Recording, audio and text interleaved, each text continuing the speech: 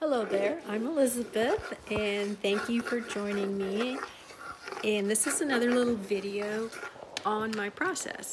I'm starting a little 8x8 on wood with acrylic paints. I've already gessoed and scratched into the paint with the end of my brush, and that was the first little gesture marks that you saw there. And it's dried, and then I started in with my graphite pencil. And here I'm just starting to add the color to this, and I do work intuitively, so I have no idea. I pick my colors out intuitively too. I think this is a phthalo blue that I've got going on here, and I just come in when I paint and I choose which colors, and I set those jars out, and then I set those out on a palette, and there I go. I just start painting with it. And so this will be the first layer. This will be part one of two parts to this painting. And I just hope that you enjoy watching me paint the process of my painting. It's, I'm mixing myself up here, just watching myself paint.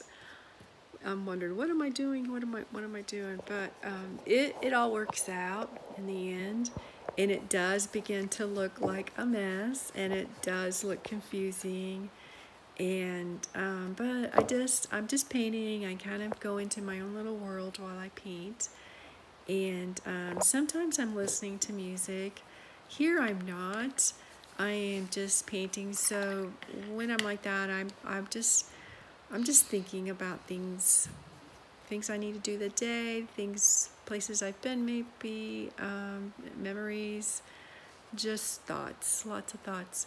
So there's that phthalo blue, which here's my favorite. I love phthalo blue, a little bit of yellow in it, or I should say yellow with a little bit of phthalo blue in it. Phthalo blue is such a strong color. And then I add white to it, and I get this kind of a seafoam green that I love to work with. So, yeah, it's just really confusing looking right now. And I just really, I have faith as I'm working that it's going to work into something. I just continue to add colors where my mind tells me to go next. I just say, okay, I just do that. And I continue on that way until something will begin to emerge that may remind me of something, or I might think, oh, I like that, and it'll become the lead into the next moves in order to pull it together. So this, there I'm introducing, I think that's purple, Dioxazine purple. And so I guess I just decided I needed some circles in there, so there I went with it. I am painting the sides on this. That is something that I have been working on with these small paintings.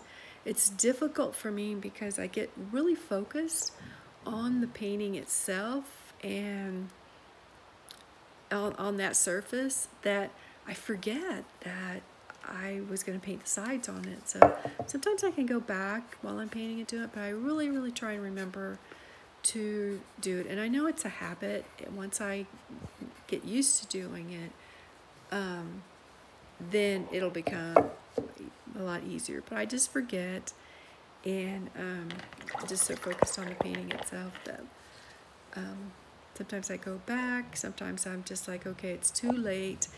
It's a lot easier when you're painting the sides, if you paint the sides as you're painting, to go back when you're all finished and try to duplicate those colors is just, for me, it would just be too time consuming. And so at that point, I just decide if I forgot to paint the sides, then it's just going to be a solid white. It's usually when I paint my sides.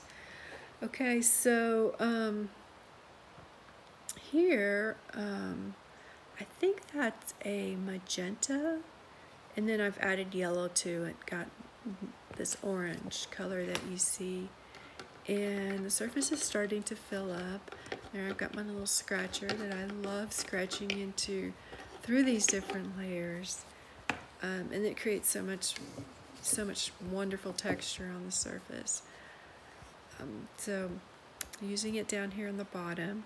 When I paint, I try to use my colors in more than one area to I'm thinking of balance as I'm working. So if I use that sort of an orange there on the top left, I was thinking, well, where else can I use this at in another part of the painting, because that'll help kind of pull it together.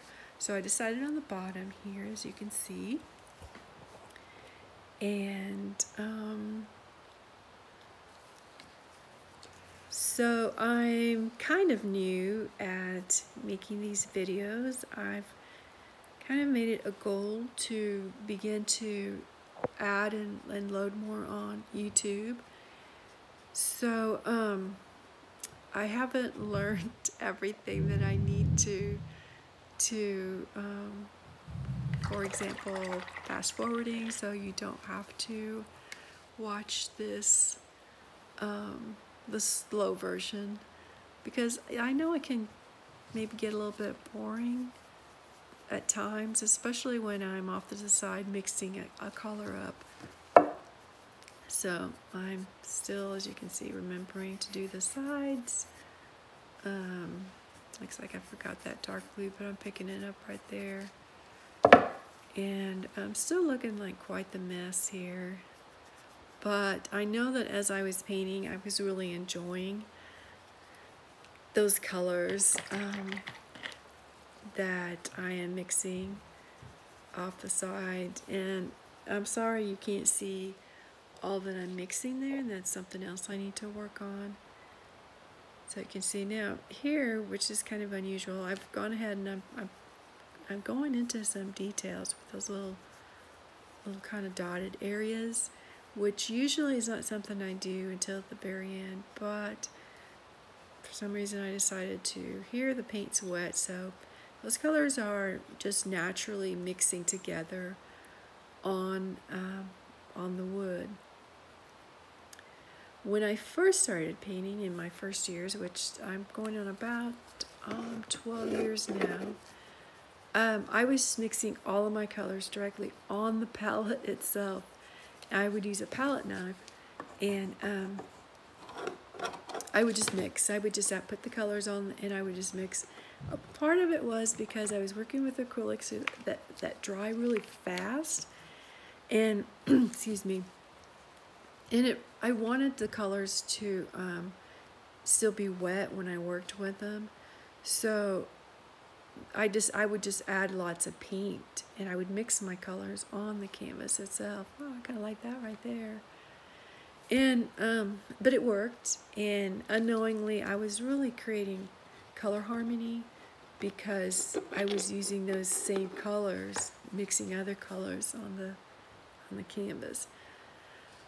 But now I pretty much mix them on the side, but as you can see, when the paint is wet, there is still mixing that's going on the, in this case, the wood itself. So, I'm about halfway through on this, and as I am viewing this and talking, I'm wondering what else am I doing? What else could I have done? But I love drawing or scratching into the paint, mark making into the paint, and adding shapes as I'm doing there. Is kind of almost like a rectangle that was being formed there. So that actually becomes a part of the final painting. I like to create contrast as far as like shapes. I would have made that decision because I've been working with a lot of curved shapes, that by making that rectangular type of a shape, straight line, I was creating contrast there. So contrast is oftentimes thought of through value is the most obvious, dark and light, but contrast is created through using a variety of different types of lines, like curvy lines versus straight lines, really bright colors versus dull colors, small tiny shapes versus really large shapes. So as I'm painting, I'm trying to keep that in mind, even when I'm in the fun type of a stage here, where fun or really intuitive, where I'm just like adding and adding and adding, not really thinking that much, but I'm still really thinking about contrast, large, small, as I'm painting. So that's a pretty important element to think about, is contrast. A lot of times people think abstract paintings are just, it just looks like you just splash the color on there and just move it around, and it just looks like fun and playtime and so easy. But there's really a lot more to it to really pull a painting together. Yes, the first steps of it, the first layers of it should be kept fun, and there's really no need to you really need to do that, because it's going to take a bit to begin to find something in it. But at some point you really have to start thinking of composition, and I just spoke about contrast, and there's many other elements too that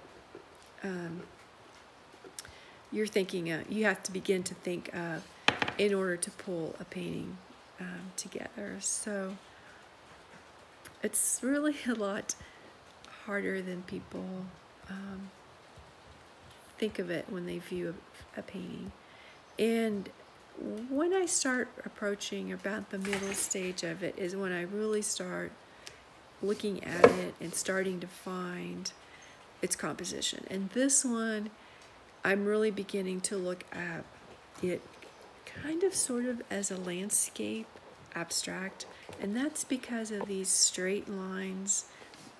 Horizontal lines are going across on the bottom, and versus the top, let's say 2/3 of it, which are beginning to me to kind of look like maybe trees. I know that's kind of funny, trees, you really see trees in that, but there is kind of like some vertical lines in there. So I'm kind of beginning to see some trees and some sky. And so I'm thinking that as I'm working along its composition. So painting the sides there. If you're interested in seeing more of my work, you can see me on my website. It's ElizabethChapmanArtwork.com, and you can pretty much see not all the paintings I've created. You can see a lot of the paintings I've sold on there. I've not kept all of them that I've sold on there. You can see some of the newer paintings on there, but you can pretty much see a full portfolio of my work. You can see large paintings. I paint 36 by 36s, 36 by 48s, 40 by 40s. So I've got some fairly large paintings on there. I have medium paintings on there, and then this would be in the small painting category. I also have a category with floral paintings. So now and then I get into some real abstract floral paintings, and then I'll post them on there. So my website's a good place to go and see my work, and as I mentioned earlier, I'm going to try and work some more on posting videos here on YouTube. Now this one, I feel like I'm really getting closer to the end, which I'm calling it part 1. I actually left this painting for almost a week and went back to painting it again, starting up on top of this layer that you'll see finished here in a little bit. And so I will call that video part 2. So I didn't want to tag them together because it would make it so long. So if you have any comments or if you have any questions, I would be happy to answer them for you. I'd love to see your comments, what your thoughts on the process of painting an abstract, whether mine or yours, down in the comments. And look, I did remember to do the sides. I'm still working on them. So looks like I got a little bit off the camera there. And I'm working a little bit more on the sides because I know I'm getting close to finished with this. I know that when I was getting to this point, I knew that it wasn't going to be finished at this session. For me, it's really, most of the times, I really just have to get away and leave something alone. Very rarely do I finish a painting from start to finish in one session. So with this one, it was a little bit, I don't put so much time between it. With this one, I did put almost a week, and it was a little bit more difficult when I came back to it. You'll see me in part 2 to continue on. But it did change, and you'll have to stay tuned for part 2. Okay, I'm not sure what else to say. I'm happy that I'm getting those sides painted, and I am loving it. As I'm how do you know to continue on? How do you know where to stop? For me, it's just, I just know. I just really just know if it just continues to bother me, there's something about it that's bothering me. I know I have to continue on. It's really hard sometimes because it could be some little something. It can be a part of a painting, and in addressing it, I end up just having to go through the whole painting. So it's a fine line for me to know when a painting is done. And honestly, I think I've left a lot of paintings where I maybe should have gone on. So years later, I may pick it up again and either paint it all over again or just do something else to it that makes me really love it much more. I love the little gestures that went through there. I'm using a really skinny brush there. And again, that creates this contrast between those kind of regular shapes I was painting and then the kind of swirly, gesturally, quickly running through. So some more contrast. And I'm working on the bottom there. It's kind of like I'm working on a continuation there of kind of a line and keeping your eye moving along the bottom part of that. I don't want to take totally away from what's going on at the top, but I do want there to be some interest down there at the bottom too. So lightening up seems to be something I do towards the end. And there you go. That's kind of the last of the contrast is the dark and light. So making sure that I've got some really nice contrast with values. So I want some really light, and then I want some that's really dark within the painting. And so it's getting lighter, but I don't think it's quite as light as I'm going to want it to be, stay tuned for part 2 to see that. And so here I'm adding some little gesturally lines, and I often turn, especially little ones that are easy to turn. It just gives me a fresh perspective and gives me some more ideas to go on with. So almost here at the end of this, and adding the values that will help me decide if it's finished or not. But I'm pretty much knowing that I'm not finished with this. It's not all the way where I want it to be. But thank you for joining me, and I hope you've enjoyed watching my process of painting. It's a total mess. It doesn't make sense for a very long time.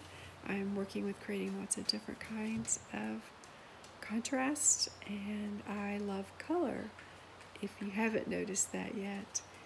And I'm adding some details here. I'm thinking maybe I'm done, but really I know I'm not. So that'll just be a nice little see-through layer, perhaps, for something else that I layer on top. So this is pretty much it. I'm not sure if I do anything else here. So anyway, leave me some comments, any questions, anything you'd like for me to address, make a video of, just let me know down in the comments. And again, thank you for watching, and I hope you have a, whoops, sometimes that happens. I hope you have a wonderful day, and happy painting. Cleaning my mess. I've been really bad about it. I've got new studio stuff, and I've been wanting to keep everything clean, and I really need to let go of that and just be okay with making a mess. It's part of the process.